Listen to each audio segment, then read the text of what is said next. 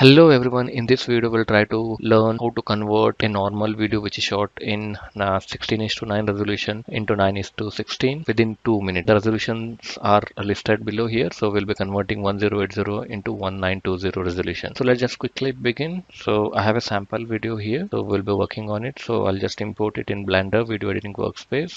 So once the video is imported, right, we'll wait for the proxies to build.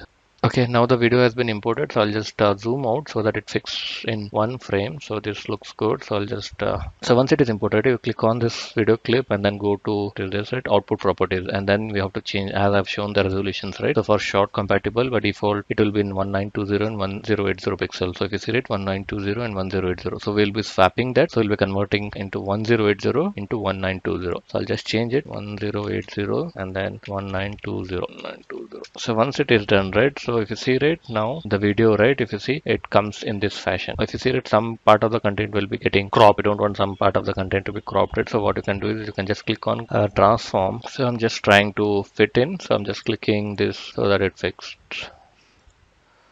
So if you see it now, it's fit entire video, but for sometimes that what will happen, like this will be having some content which will be in a crop fashion. So even if you want, if and the other part of it, it will be having a black background here, top and bottom. So if you don't want that background, right? So what you have to do, you have to just click on this y-axis scale on y as well. So this is how you can just convert a normal video without losing any content of the entire video, but it looks like a pretty compact mode. So you will see the frames which have been shifted, right? So if you don't want that, then what I will usually do is, right, I just move out some parts so that it, even if it's fine if some part is getting cropped, so that it looks good. So now once it is done, right, what you have to do, I'll just render it, and you are losing this some part of the clip, but it's fine. Before rendering, right, what you have to do is you have to set ranges to preview strip so that it knows that entire frame. So the entire frame is 626, so you have to change this as 626. So then you have to click on render and render animation. I'll pause it here. Once it is done, I'll just show you. Now rendering has completed. Let's just go to output folder,